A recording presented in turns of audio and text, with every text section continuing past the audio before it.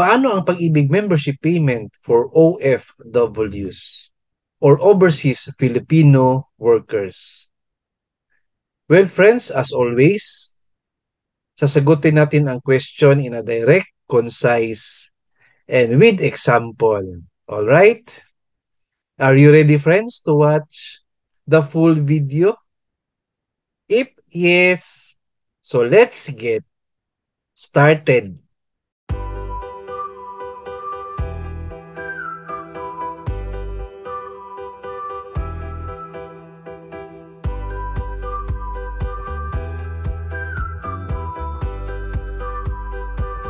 Answer, get your permanent Pag-IBIG membership ID or MID number to start your membership with Pag-IBIG Fund and enjoy its many benefits.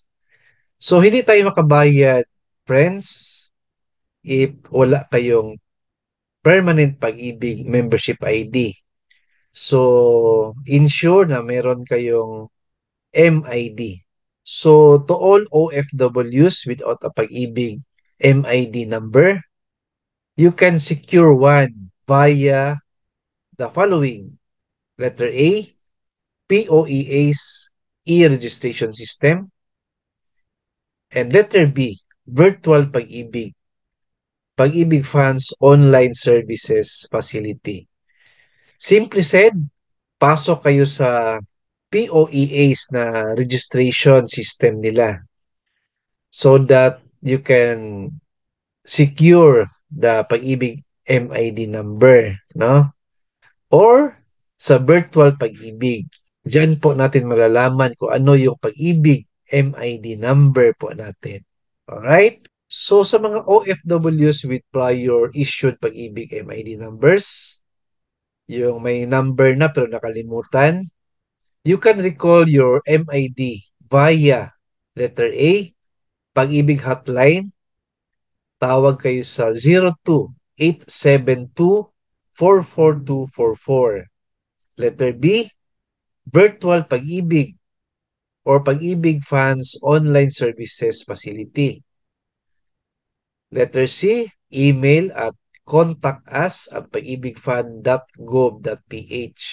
Letter D, chat via www.pagibigfund.gov.ph. And letter E, private message via Facebook at Pag-IBIG Fund official page. So, napakasimple ang gawin po ninyo, no? So, it's either letter A to letter E po ang gawin ninyo so that ma-recall ninyo ang Pag-IBIG MID numbers po. Next. How to pay your Pag-IBIG contributions. Online payments through third-party payment centers at 7-Eleven stores, credit cards, GCash, and overseas remittance centers for Filipino workers abroad. You can also use your Visa or MasterCard credit card. So, online payments na po tayo, sir and ma'am.